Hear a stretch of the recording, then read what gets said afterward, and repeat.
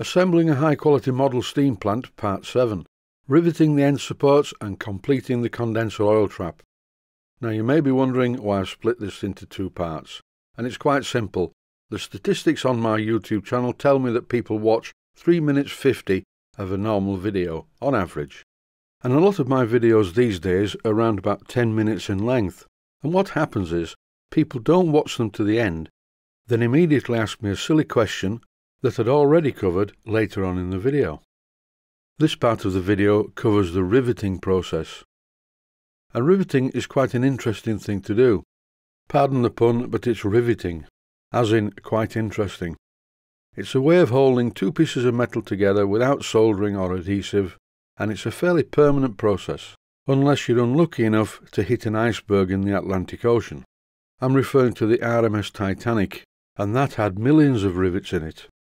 Luckily, I'm only going to use about 10, which makes the job considerably quicker than it would do to build a scale model of the Titanic. And the first thing to do is mark out the positions for the rivets. And if you watch this sequence carefully, you will notice that once I've marked out one of the pieces of brass angle, I use that as a template to mark out the other. I don't have to mark out both of them from scratch. Plus, the chances of errors are less. They will both be marked out in an identical way. Here's an example of one of the rivets I'm going to be using. They're a bit too long, I will have to chop them down. More about that in a moment. This part of the clip shows me marking out the other part of the brass angle, and I'm just making two marks here because I need to drill two holes in order to mount the whole assembly to the baseboard. You have to think ahead sometimes. I do not want the holes for the baseboard mounting to be in line with the rivet coming the other way, just in case the bolt that I use to mount the condenser to the baseboard fouls the rivet that sticks out just above it. So I'm putting the hole for the mounting in between two of the rivets. Now the pieces of brass angle are marked out ready for drilling, so it's over to the drilling machine to do this. I could have used a centre punch on the bench, but I do prefer to do it this way. It's a little bit more mechanical and, in my opinion, easier to get it 100% accurate. Well, maybe not 100%, but it's near enough for jazz and rock and roll. And the other good thing about doing it this way is that once I've found the centre, which I did first, all I have to do is just wind the handle and move the centre drill onto the next position.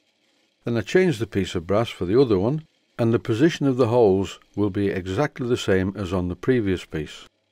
Please remember that when drilling brass angle, it's fairly important to make sure that the hole is midway between the edge of the angle and the bottom part of the angle, not the entire width of the angle itself. That way it looks better. The holes are then in the centre of the flat part of the angle that you can see. And now, dicing with death, with this massive 1/8 of an inch diameter drill, I'm drilling the holes all the way through. And here we go, a quick health and safety warning. When drilling pieces of metal, don't hold them in your hand like this. It's extremely dangerous and you may lose fingers or you may lose even your hand. After completely deburring the pieces of brass angle on my belt sander, I'm using some Loctite 603 to stick the brass angle to the main pieces of metal that support the condenser. You may notice in these videos I do this a lot. I just find it a very simple way of doing it. I don't have any very small engineering clamps that would clamp these in position, and even if I did, they get in the way. In any case, I prefer this method because it's quicker. I just stick the parts together with Loctite 603, making sure that they're perfectly square and level with the bottom surface of the side plates, and then I can pilot the holes through the main pieces of metal, using the pieces of brass angle as a drilling jig. Fiendishly clever and very simple, just like a girlfriend I once had. And in exactly the same way as I did with the first side plate, I make sure that the piece of brass angle is perfectly level with the bottom of the side plate, and I'm using this square for this. The Loctite 603 doesn't grab immediately, so you get a little bit of time to move things around and get them in line.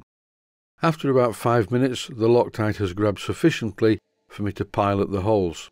But what I'm doing in this clip is doing it wrong. I'm drilling all the way through. I'm only showing the way not to do it for the video. There are a couple of problems. The Loctite hasn't fully cured, and the heat of the drill warms up the plate, and the Loctite loses its grip. So on the second plate, I will not be drilling all the way through like this. All I'm going to do is just spot the holes. This is the way to do it. Then drill all the way through. And if the piece gives way, it's okay because everything's spotted to start with. In this clip I'm drilling the 2 mounting holes in each of the brass angles. I removed the brass angles from the side plates because the Loctite hadn't fully cured anyway. It was a very simple job.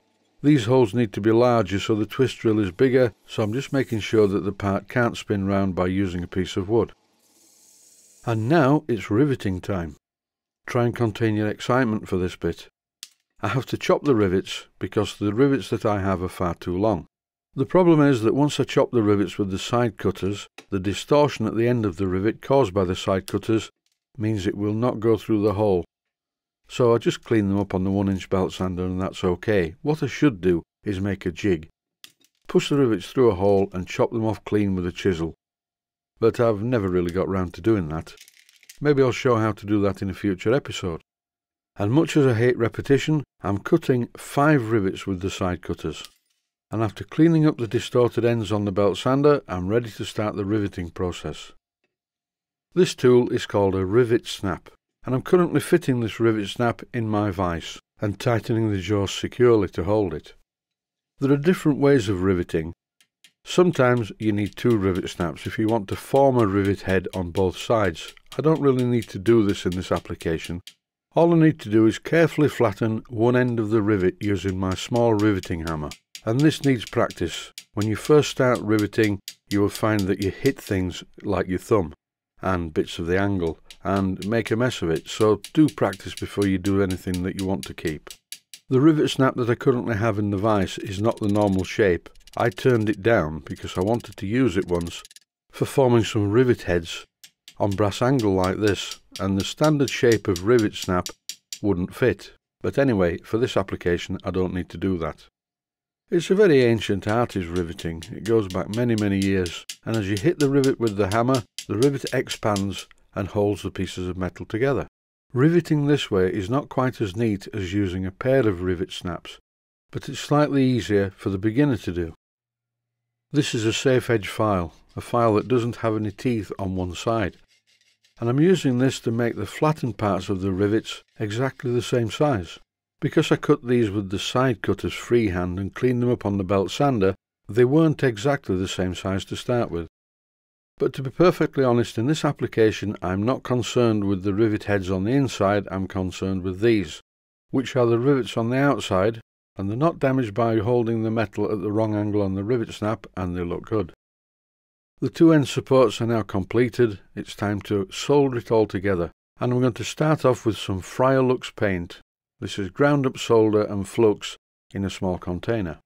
You will notice that I'm not applying the solder paint to the end plate, I'm applying it to the inside and the edge of the tube. There's a reason for this. If I apply the solder paste to the end plate, I can't see the line. Also, it will be quite messy and it will go everywhere.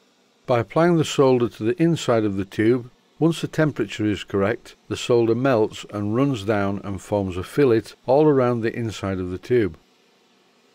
To clean up the outside, I'm using a paintbrush just with some water on it. But bear in mind it needs to be a proper paintbrush with bristles, not one of the modern ones with plastic bristles. And in this close-up you can see the effect of the paintbrush, you get a very smooth finish. And now it's time to solder the other end plate to the tube. But I need to make a jig for this. I need to make sure that both of these end plates are in exactly the same position. Otherwise, when I finish the condenser and put it on the baseboard, it will rock about, which is no good at all. You will also notice that I've had to move the bottom piece of steel plate out a little bit to accommodate the rivet heads on the brass plate. And once again, I'm applying the solder paint to the inside edge and the edge of the copper tube. And as I position the copper tube in place, I'm being very careful to line everything up. As I mentioned earlier, this is the whole point of the jig, to make sure that the condenser sits perfectly on the baseboard without any movement. I could have silver soldered this, but to be perfectly honest, this is not a pressure vessel, it's just a tank. It's always going to have water in it, it isn't going to get very hot, so what's the point? It's going to take a good bit longer to silver solder it, and also if I get this wrong, all I have to do is warm it up with the blowtorch and tap it into a new position. I've already shown many instances in my videos of how to silver solder, but not too much of doing this. Here I'm feeding in some solder wire. This is standard electrical multi-core solder, the solder with the flux in the centre. and I'm just sort of adding a little bit. I don't really need to do this, but it's a belt and braces approach. This tank is definitely never going to leak. I made a very similar condenser a while back for my Victoria steam plant, and I used exactly the same method, except I used some different end caps. I couldn't get any of those, they were out of stock of them. In any case, I didn't want this particular condenser to be quite as fussy. I could have done an awful lot of decorative riveting on this condenser, but then it would have looked out of place because the boiler is quite plain, with not a rivet in sight. The entire condenser is sufficiently hot to melt the solder, and once again I'm using a brush and a little water to clean it all up. There is some solder around the edge of the plate, but I will clean that off on the belt sander later. While the condenser is cooling, I turn my attention to doing some polishing of the hand pump. In this clip I'm using some Brasso to finish off the polishing. Originally I polished up the hand pump on the polishing spindle, but I couldn't get into every nook and cranny. And eventually, after about a year of doing this, I'm sure the hand pump will be nice and shiny.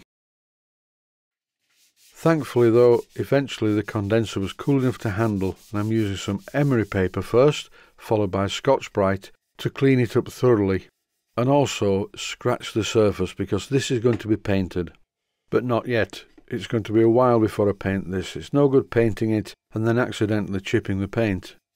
And don't get too excited, it's not going to be a painting video because I'm going to spray this to match the boiler and the gas tank. To finish off this video, here are some different angles of the final layout of the steam plant. Personally, I think it's going to look good, this one. Aha, I almost forgot, there is some painting in this episode, but not enough to put any music to. I need to paint this block that supports the hand pump. And this is satin paint, look at it, it's really gloopy. That's only because it needs stirring and mixing up a bit. As far as I know, most paint seems to be gloss paint, and it has an agent inside the gloss paint. I don't mean like 007. It has a flatting agent, which turns it into either matte black, if there's loads of this agent in, or satin black if there's not quite so much.